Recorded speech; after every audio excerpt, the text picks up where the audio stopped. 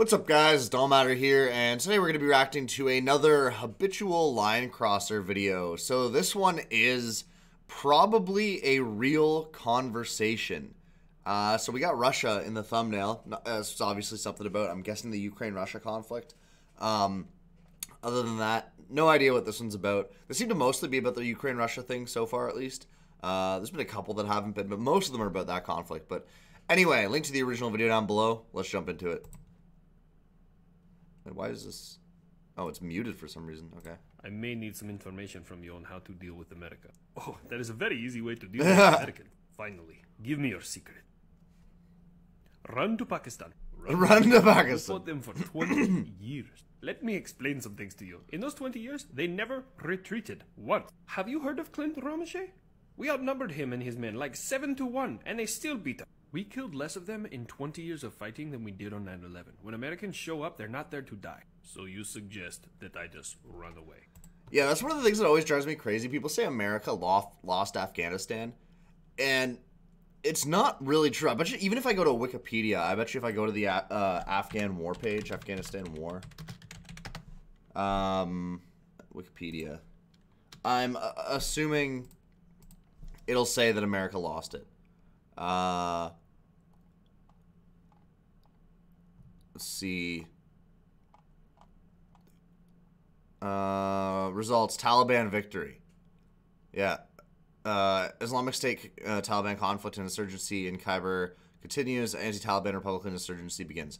Yeah, so like they still say it was a Taliban victory, right?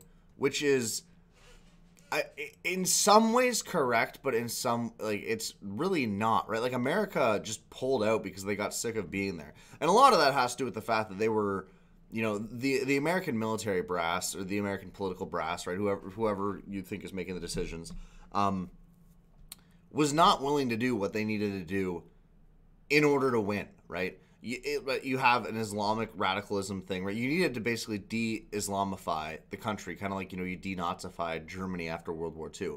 But they were not willing to do that because it would go against part of their, you know, strategic goals in the larger scheme, which had to do with not, like, you know, basically not starting a religious war in the Middle East, right? And if you go there and you forcibly convert all these people to, you know, atheism or Christianity or whatever, you know, something that's not Islam, it's going to instantly start you know, a holy war between, you know, the West and Islam, and they didn't want to do that.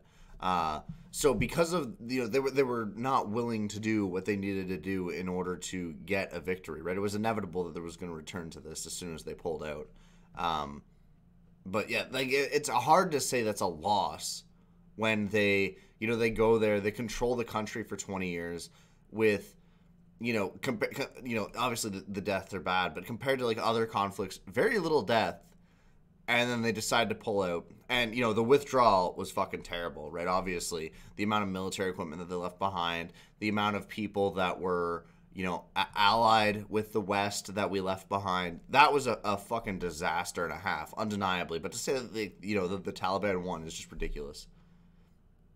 You do whatever you want. Or, well, to say the Taliban defeated the Americans is ridiculous. Do you know what the Spectre gunship is? It's when you have so many guns that you want to make fly, you have to use a cargo plane. And then they left. We thought everything was fine, and out of nowhere, Hellfire knife missile through one of our people. I hear Hellfires explode, and that one didn't. So I like to call it the Satan stabber. Would you just go home already? You see this shit in Russia? These guys are not okay. I know we're... These guys are not okay. Yeah, man. Yeah. I don't even know what to say. Anyway, let me know what you think below. Like, comment, subscribe. I'll see you guys in the next one.